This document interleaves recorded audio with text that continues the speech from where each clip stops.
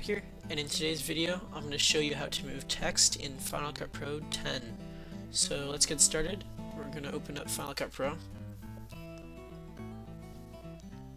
Okay, so now we're going to go to Generators.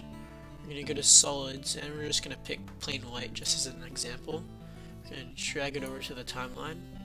Now we're going to go to Titles. We're going to pick some centered the center title. Drag it above the background, and we're gonna go and edit the title by double clicking on it, of course. We're gonna name it Test, and our subtitle as 1, so we're gonna have Test 1. Now if you go to the top right corner, you'll see 4 tabs. There's gonna be Title, Text, Video, and Info. You want to go under Video, and then you'll see Transform under Video. Now right next to Transform there'll be a box right next to it. You want to click that box, and all of a sudden there's a bunch of blue dots that go around the screen, as you can see here. Now in order to move your text, you just grab anywhere inside that screen, and now you can drag your text wherever you want.